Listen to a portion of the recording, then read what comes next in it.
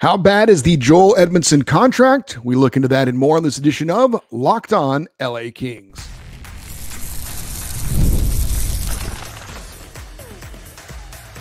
You are Locked On Kings, your daily podcast on the Los Angeles Kings, part of the Locked On Podcast Network, your team every day. Hey, Kings fans, welcome to Locked On LA Kings, part of the Locked On Podcast Network, your team every day. Thanks for making Locked On LA Kings your first listen every day. We are free and available wherever you get your podcasts. We'd love you to leave us a positive comment on Apple Podcasts if you're a fan of the show. And we're on YouTube. Please like and subscribe if you're enjoying this content. I'm Eddie Garcia, your host of Locked On LA Kings. I've worked in sports media for the past 30 years, 20 plus years at the Fox Sports Radio Network.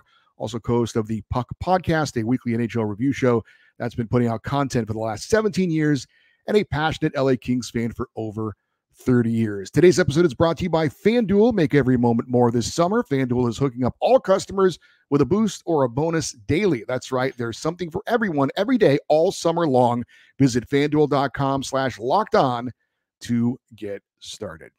Well, no Kings news to report from over the weekend. No moves made by Rob Blake to add any players. No Arthur Kaliev trade. No contracts agreed upon with any of the restricted free agents like Quinton Byfield or Jordan Spence. Now, our last show, our fan feedback show on Friday, we had a lot of Kings fans chiming in on their disappointment with GM Rob Blake and the moves he's made in free agency. And I talked on last Monday's show about my disappointment specifically with a contract given to veteran defenseman Joel Edmundson, 4 years, $3.85 million per season. I didn't like the deal in terms of length or average annual value. Other than that, it was great. But I was curious how that contract stacked up around the league with other third pairing defensemen and just how bad it really was. And I don't think there's any question Joel Edmundson is going to be on the left side on the third pairing with either Brandt Clarke or Jordan Spence. I don't think he's going to be a second pairing defenseman. He's not better than Vladislav Gavrikov. He's not going to be on the top pairing with Mikey Anderson, or I should say in place of Mikey Anderson with Drew Doughty. So I think it's pretty clear he's a third pairing defenseman. So a quick refresher on who exactly Joel Edmundson is. 31 years old, left shot defenseman, physical defensive defenseman. He's played 530 career NHL games with the Blues, Hurricanes, Canadiens, Capitals, and Maple Leafs. He has 29 goals and 81 assists for 110 career points in the NHL. Now, last season, he split time with the Washington Capitals and the Toronto Maple Leafs, mostly with the Capitals. He was a deadline pickup for the Leafs.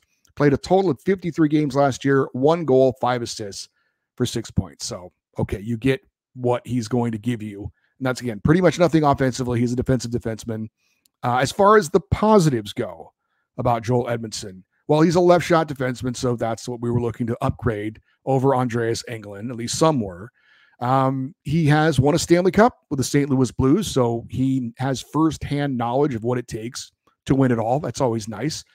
He's got good size. He's 6'5", 220 pounds, and there's a lot of Kings fans who felt the Kings needed to get bigger and stronger, so they did with him. And he is nasty to play against. He literally has the reputation of having the most nasty cross-check in the league. So if you thought the Kings needed to get a little bit more nasty, he provides that. Now, it should be said that this might be a bad signing for the Kings, but it's an amazing signing for Joel Edmundson. Now, kudos to him and his agent for getting a great deal. It is not their fault that Rob Blake signed them to this deal. And it's not really fair to be upset with him because he got a great deal for him personally, but not a good deal for the Kings as a team, at least in my opinion and the opinion of many others. But my parents told me a long time ago when I was growing up, and they told me this often, life is unfair.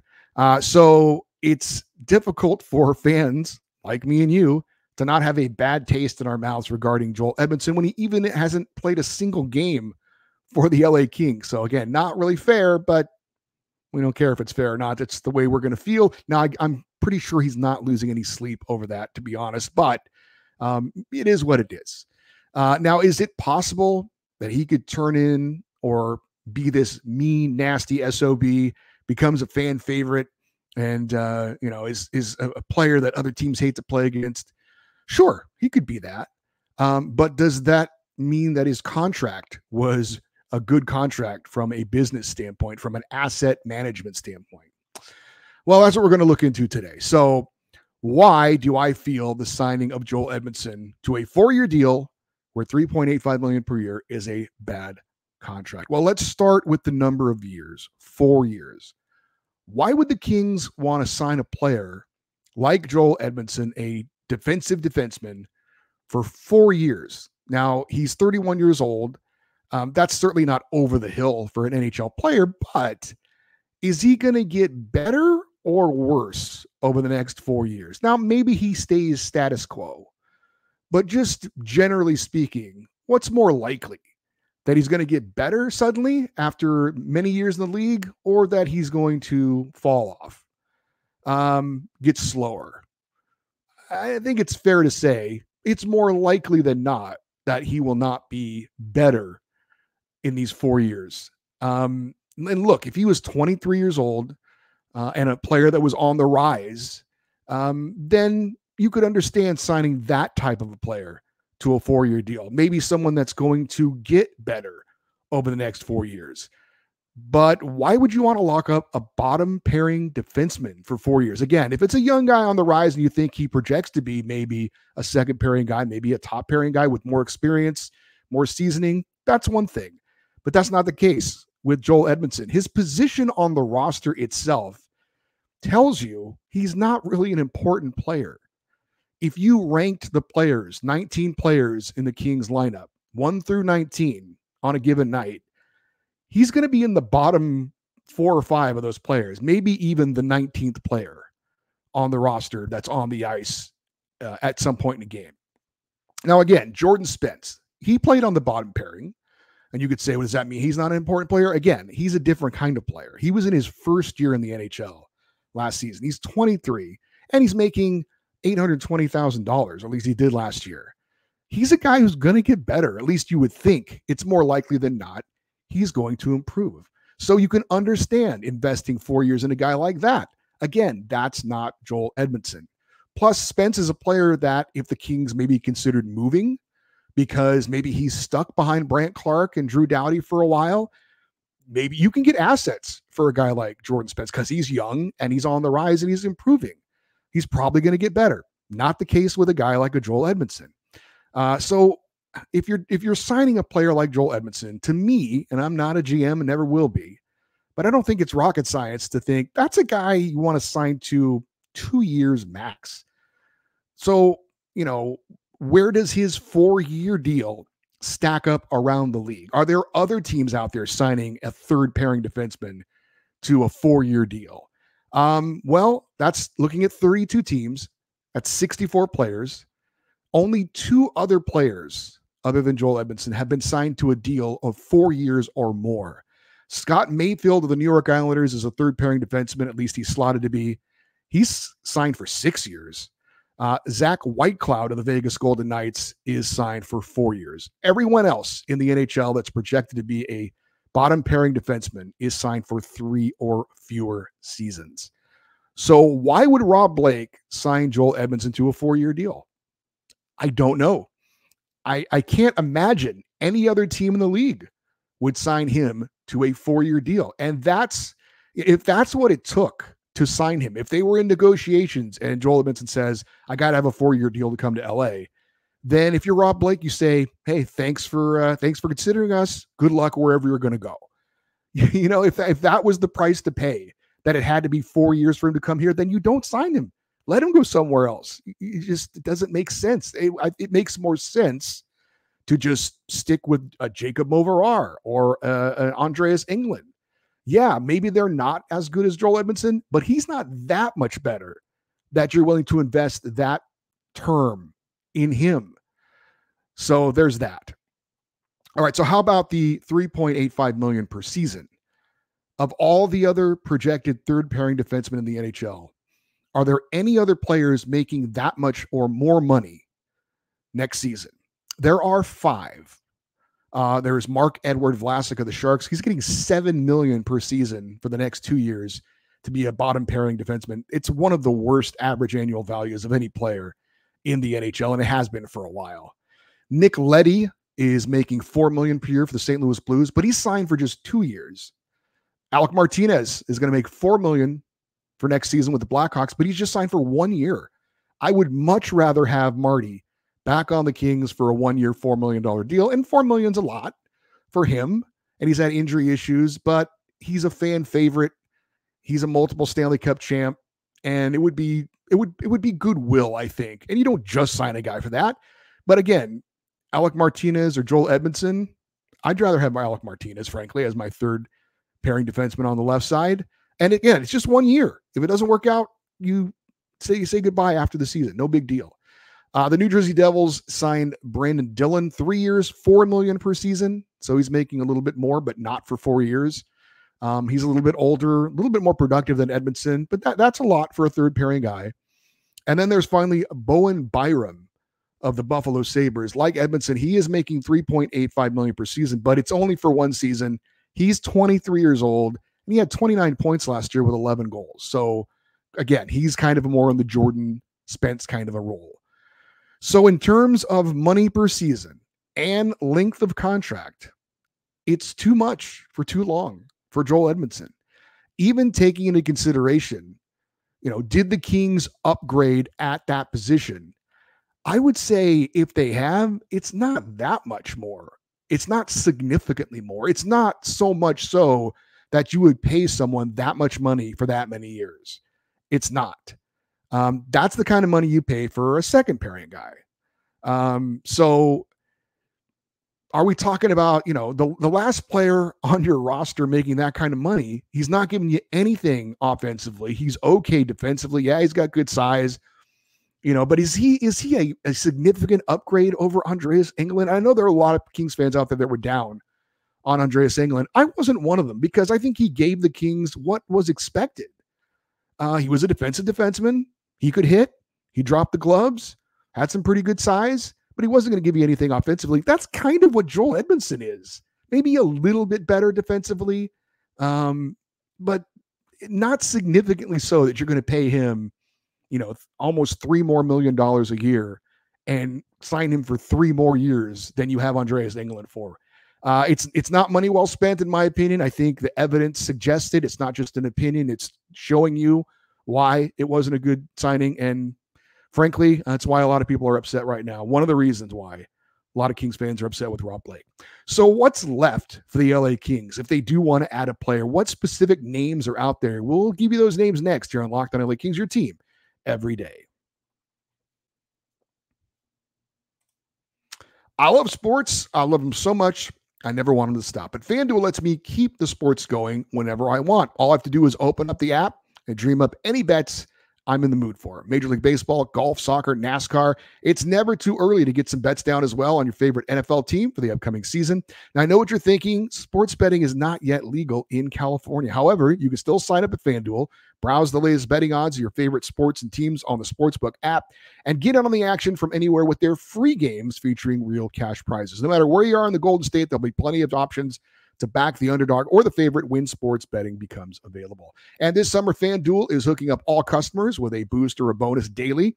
That's right. There is something for everyone every day, all summer long. So head on over to FanDuel.com/lockedon and start making the most out of your summer. FanDuel, official sports betting partner of Major League Baseball.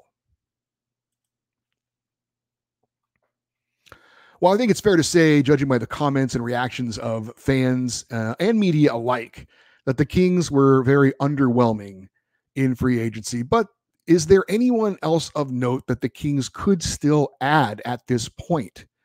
Now, according to CapFriendly.com, the Kings have $9.935 million in cap space available. However, the Kings still have to re-sign restricted free agents Quentin Byfield, Jordan Spence, Arthur Kaliev, and Eric Portillo. But if there is some money left over where they could sign a veteran forward who could give them some offense on the third line, there are a few names out there that you might be familiar with. How realistic they are is another question. But I would say the top guy out there is 16-year NHL veteran Max Pacioretty.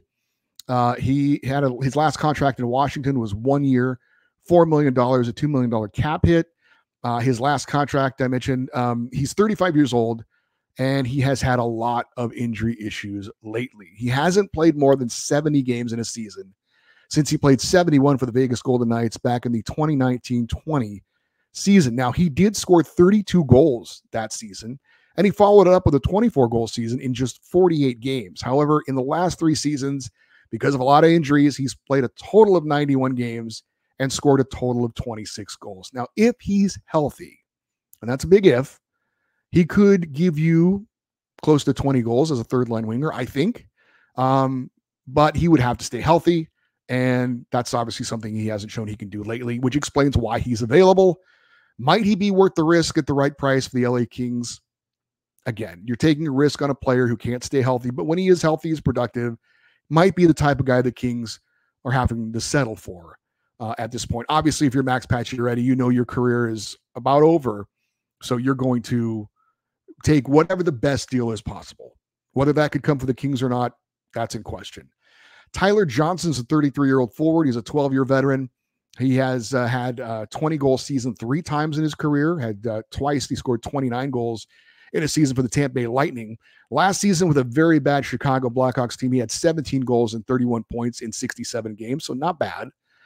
Just wrapped up a 7-year deal he signed with Tampa back in 2017 that paid him $35 million, $5 million per year, and he ended up being eventually traded to Chicago about 4 years into that deal with Tampa Bay. So he's available. Mike Hoffman's a 34-year-old winger. He has always been able to put the puck in the net pretty consistently. He has had 20 and 30 goal seasons most of his career, but his production is now declining over the past few seasons as he's gotten older and he's had a reduced role on some bad teams. Last year, 66 games for the worst team in the league, the San Jose Sharks. He had 10 goals and 23 points. He just wrapped up a 3-year, $13 million deal that he signed with the Montreal Canadiens back in 2021 that paid him $4.5 million per season. He was part of a 3-team deal that saw him shipped off to San Jose back in 2023. Dominique Kubalik is a 28-year-old former Kings draft pick taken in the 7th round by LA back in 2013. For some reason, he didn't want to play for the Kings and told him he wasn't going to sign with them. So the Kings ended up being forced to trade him to the Chicago Blackhawks. He has since bounced around with stops in Detroit. Last season, he was in Ottawa. Did have a 30-goal season in Chicago, had a 20-goal season in Detroit.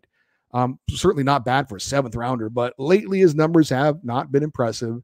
74 games with the Senators last season. He had 11 goals and 15 points.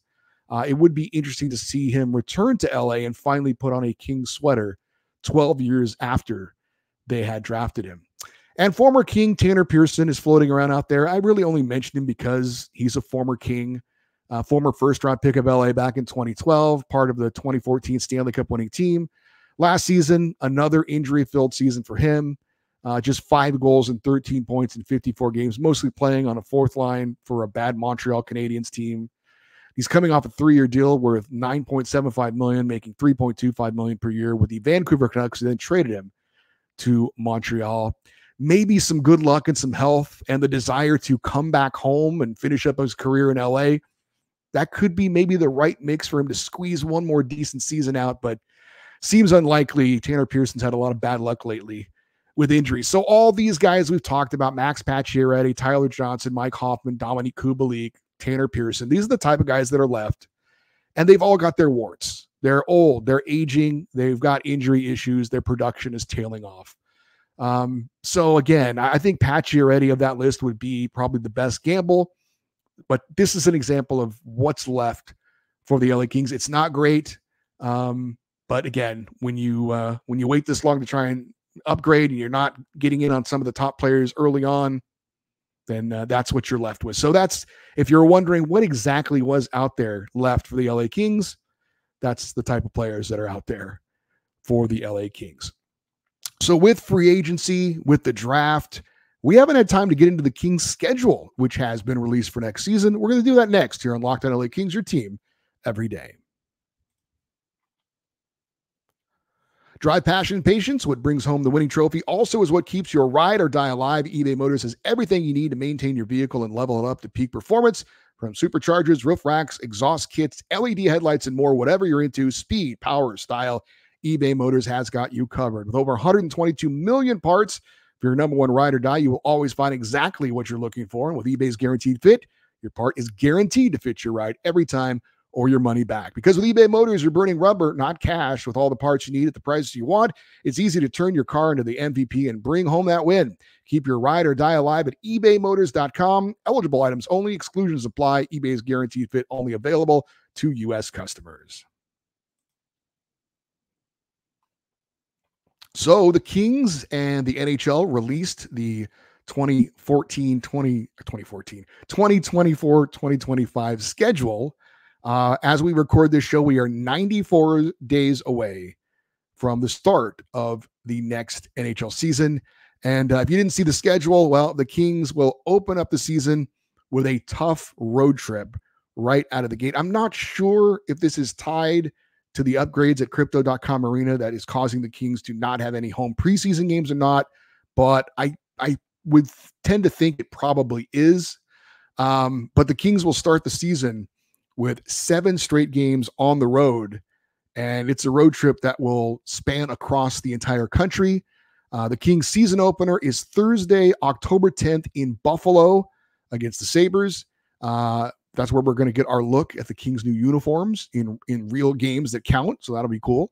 That's followed by games in Boston, Ottawa, Toronto, and Montreal. Then it's back west, but still on the road for games in Anaheim and Las Vegas before finally playing the Kings home opener Thursday, October 24th against the San Jose Sharks and number 1 overall pick, Macklin Celebrini, and also former King Carl Grundstrom will be facing his old team as well. That game against the Ducks, by the way, is on October 20th, and that's the first of 4 freeway faceoff matchups against Anaheim. Kings will host the Utah Hockey Club for the first time ever on Saturday, October 26th. December 22nd, the Kings will be in D.C. to face former Kings Matt Roy and Pierre-Luc Dubois for the first time. That will also be the first opportunity for new Kings goalie Darcy Kemper to face his old team as well. Kings won't see the team that eliminated them from the playoffs the last 3 years in a row, the Edmonton Oilers, and former King Victor Arvidsson, until December the 28th, when the Kings host the Oilers. On January 13th, the Kings make their first trip to Edmonton, and the Kings' third and final regular season game against Edmonton will be in LA on April the 5th. On January 22nd and 29th, Kings will take on the defending Stanley Cup champion Florida Panthers with the first game in LA and the second game in Florida. March the 13th is a game you might want to circle on your calendar, with Matt Roy and Pierre-Luc Dubois making their returns to Los Angeles. April 3rd will be the Kings' first and only regular season game in Utah, and the Kings' final home game of the season, Saturday, April the 12th. Their final regular season game of the year will be Tuesday, April the 15th in Seattle. So there you go. That's some notes on the upcoming season for the LA Kings. On a personal note, I did see the Kings will play 17 of their 41 home games on Saturday evenings. That is the day that works best for me to attend games in person, so I'm kind of excited about that. So we should have 17 chances to meet up with Locked On LA Kings listeners, something I really enjoyed doing this past season and had a great time. And I will say, tentatively, we will plan to have a Locked On LA Kings meetup before the Kings' first Saturday home game. That would be October 26th against Utah. One of our everydayers, Jim in Lakewood, has offered his home to host an LA Kings road watch party or two. And that would be awesome to hook up with some of our everydayers that come over to his house and watch a little hockey. The Kings' first road game on the road, as far as a Saturday, would be the second game of the season in Boston. And I know Jim is kind of a transplanted Bruins fan in LA, so he'd probably enjoy that. But it's also a 10 a.m. Pacific time game, so maybe a bit too early. We'll have to wait and see. But like I said, it's already fun to kind of think ahead about next season, look forward to some of the games we're going to play, even if maybe you're not the most optimistic Kings fan in the world. At this point, there's still a lot of interesting questions to be answered. Specifically, how is Jim Hiller going to look as Kings head coach? How is the team going to look different? How is being a bigger, tougher team with guys like Tanner Jeannot and Joel Edmundson, how is that going to translate into a team that is tougher to play against? And of course, I think the biggest thing people are looking for, how are the young guys either going to take the next step or show that they are legitimate NHL players. Quentin Byfield looking to take a next step. Jordan Spence, Brant Clark joining the NHL, Alex Turcotte, Akil Thomas, Alex Laferriere. How are these guys going to continue to grow and turn into contributors for the LA Kings? Certainly that is something to look forward to for next season. All right, for you everydayers, those of you that listen and watch Locked On LA Kings every day, coming up on Tuesday's show, we'll take a quick peek around the Pacific Division and see where the Kings stand right now against other NHL teams and the moves they've made in the offseason to get better or not. On Wednesday, Austin Stanovich of the Hockey News, who covers the LA Kings, will join us to give his thoughts on the Kings offseason so far. And of course, on Friday, as always, we'll have our Kings fan feedback show. Anything on your mind involving the LA Kings, your chance to sound off or ask any questions. The email address to get in on that is lockedoneddie@gmail.com, EDDIE. And if you're watching on YouTube, love for you to leave your comments in the comment section as well. Helps the algorithm, helps people find the show on YouTube. So we really appreciate that. All the likes, all the subscribes, all the comments. And would love you to stay connected with the show on social media, X, Twitter, Instagram. We are at Locked On LA Kings. I'm Eddie Garcia. Thank you as always for listening and watching this episode of Locked On LA Kings, part of the Locked On Podcast Network, your team every day. Have a great rest of your day. We'll talk to you tomorrow. And as always, go Kings, go.